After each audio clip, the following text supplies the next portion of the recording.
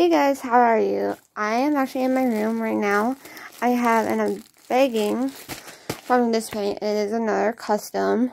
My sheets are in the wash right now, but I just wanted to show you my bed. That's my new bed set I got, new shelves, my Funko Pops, my fuzzy lamp, my wall.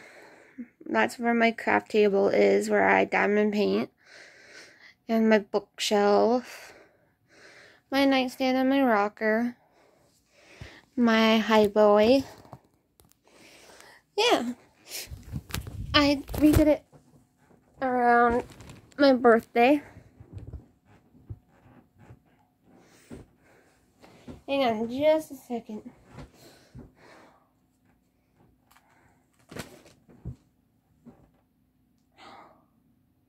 No wonder why. Okay. Now I'm back. Haha. Sorry, guys. So, this one is a 30 by 40. And it looks like it's 38 colors. This is all the beads to it.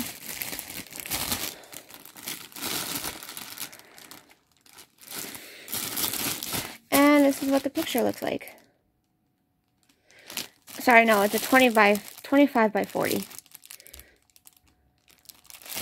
The Wizard of Oz that I got in a custom.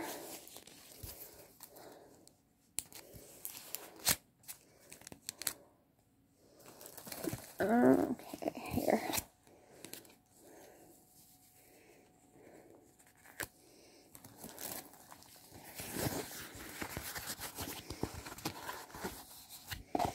And it is round.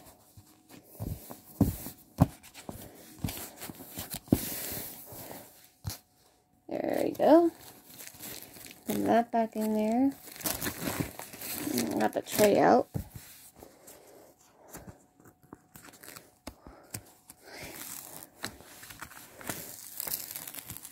Oh, wow. Does it ever look good? So this is what it looks like. And it looks exactly like that. You have the witch there in the corner, kind of.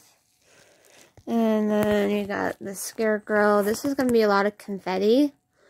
So, yeah. And there's Toto, Dorothy, Lion, Tin Man, Scarecrow.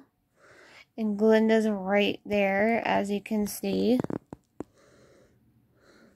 So, yeah.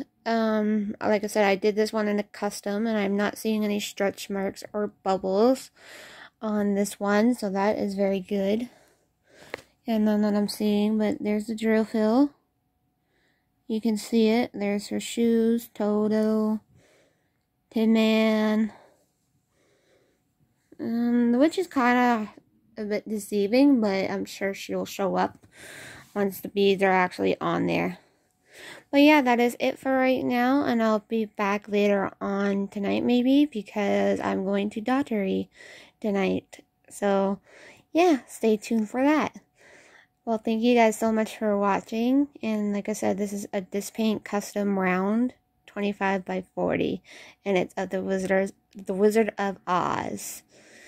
Thanks guys, and keep on diamond painting, and have a good day. Bye.